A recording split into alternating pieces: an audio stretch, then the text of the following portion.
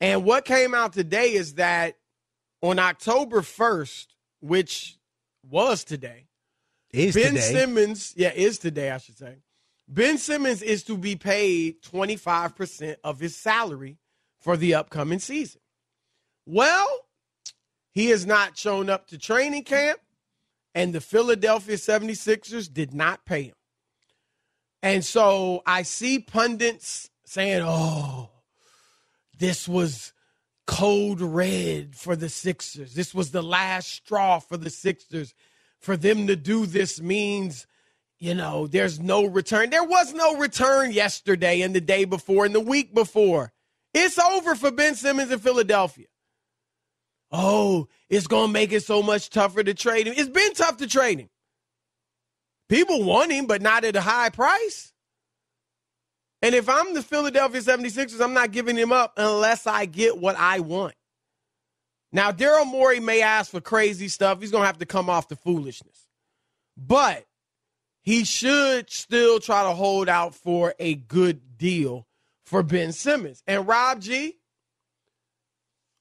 and I like Ben Simmons. I like his game, but other than the fact that he doesn't shoot. But do you love him? Yeah, I ain't loving him because he ain't shooting that J. Right. But I love his skills and all that. But if maybe I couldn't run the team. I don't know. Because if I was running the team, I just believe we're going to be adults. We're going to be adults about certain things. And the adults say, if I have a contract to pay you to play basketball, and you're not playing basketball just because you don't want to, not because you're injured, not because you're banged up, you just don't want to, then I'm not paying you. And as an adult, you should actually understand that.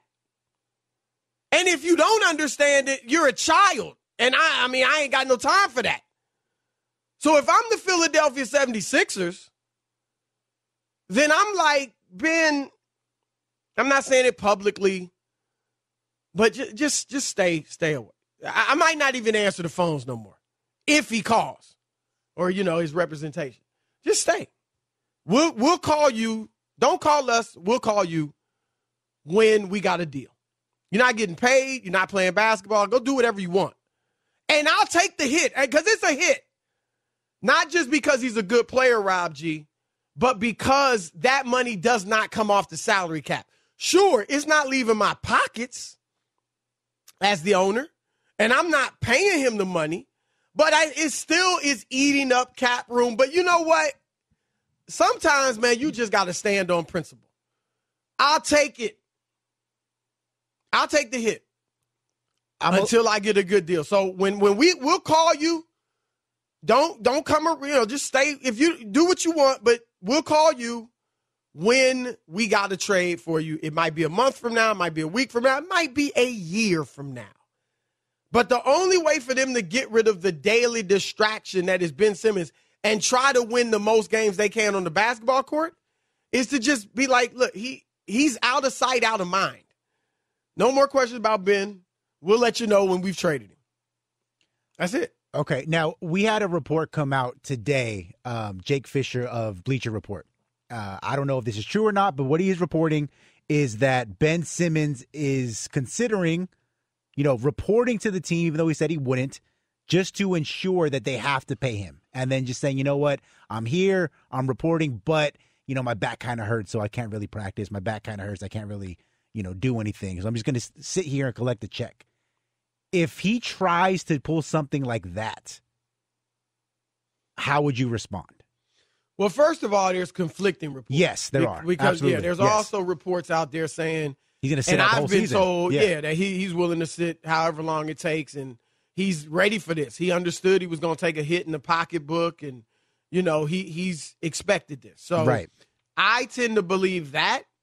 I think a lot of the report that he's going to sign up to Philadelphia, I think it's kind of what a lot of people around the league are thinking, maybe executives for other teams saying that, hey, he could do this. That's a way to avoid not being paid. I'm sure if you're like an agent, you're trying to find any loophole you can to make sure he still gets paid. Right. What I would do if I'm Philadelphia and that happens is I would have our doctors examine him. And if he doesn't let them examine him, then I'm going to the league saying he won't even let us give him a physical or examine him, which would be a problem. So I think they make him be able to be examined. And if my doctors found nothing wrong with him, I would really have to litigate it and be like, look, we can't just take his word that his back is hurting or whatever it might be, his hamstring. Our doctors find nothing wrong with him. The MRIs, the CAT scans, if they went that far, they show nothing. He's just saying he's hurt. And we don't, because of all the context of this, where he said not going to play another game for us, we have reason to believe that he's just faking it. Right. And see how the league would deal with that. But and the Players Association would probably get involved and try to fight it. But that's what I would do if I was running the Philadelphia 76ers. Okay. So to go back to your original point where you kind of just said, we're going to treat him basically like he's not part of the team. He's not here. We're not talking about him, blah, blah, blah, blah. He's still against our cap, but he's not a Philadelphia 76er. To me, that sounds eerily similar to what the Houston Texans are doing with Deshaun Watson. And I think that you've said yourself that they're completely mishandling this situation. Now, what makes the Ben Simmons saga any different than what Deshaun Watson is doing? They're paying Deshaun Watson. They're paying him to literally sit there uninjured. Yes. Not injured. He's never come out and said he's injured. I don't know that he's tried to fake an injury. He doesn't want to play, clearly. But they are letting him be there uninjured and not playing and paying him. I wouldn't do it. It's one thing if you got a 1-year deal, and even then I'd be bothered by it. But when you've got a long-term deal, 4 years left on your contract in both of their cases, no, I am not paying you not to play. And so if in Houston, they are making a mistake because to be honest, Rob G, they actually look like they would have a pretty good team if they had a quarterback. Yeah. I mean, I don't know if they'd be a playoff team, but they'd be competitive on a week-to-week basis. Look like they'd be better than 4-12, which is what they were last year. And they've been mostly competitive this season, even in their losses so far. Yep. So I've said it before, but I would go to Deshaun and be like, look, we want to play you.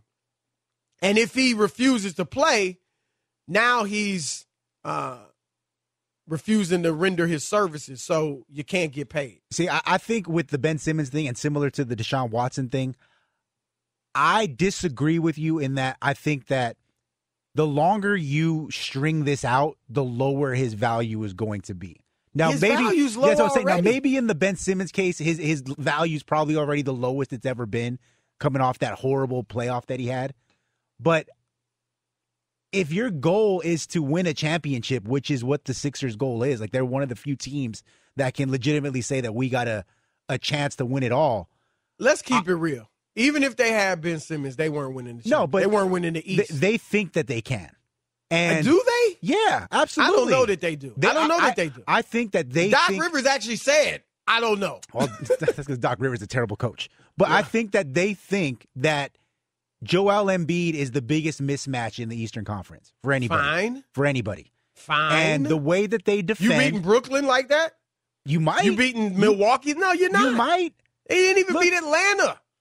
Chris. Forget the big boys. When it comes to basketball, you know this because you've played basketball. The most talented team doesn't always win. Now, I heard Seth Wickersham give you buckets. That's what I heard. Look, like, obviously on paper, Brooklyn's the favorite. But the one thing that they have a weakness in is inside. They're small. They're not physical. And I would expect, just like you would, that in a series, if they were to play each other, Joel Embiid would average like 40 points a game. I don't expect that. You don't. Because Joel Embiid spends too much time on the perimeter. Without Ben Simmons, you don't think he'd just be in the paint? Nope. Really? Nope. I don't. Wow. I don't. I don't think it had very much. Now we know why I used Seth to think Wickersham that a few years ago, I used to think, well, he's got to go outside because Ben needs to be in there. It ain't that. He likes being outside. Now, he's inside more than anybody else in the NBA today, but it's still not a lot. I would argue that he spends, maybe it's 50-50, maybe it's slightly tilted toward more so in the paint, or maybe it's slightly tilted toward more so on the perimeter.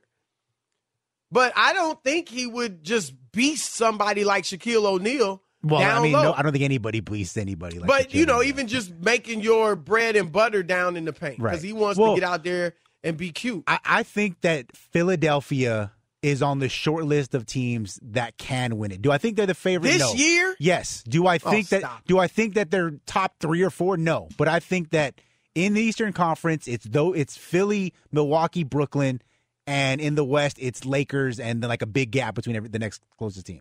It's Milwaukee and Brooklyn, in whatever order you want to put them, on a whole perch by themselves. And then I would even put Miami, arguably put them ahead of Philadelphia. Here's my thing. And maybe even Boston. Is we agree that the Simmons and Embiid, even if they're together, they're probably not going to win because the fit is awkward.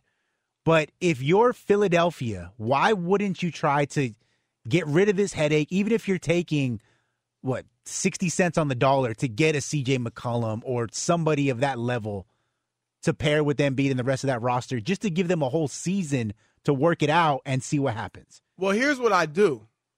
Let's wait and see how some of these teams start. How does Washington start? What if it just goes downhill?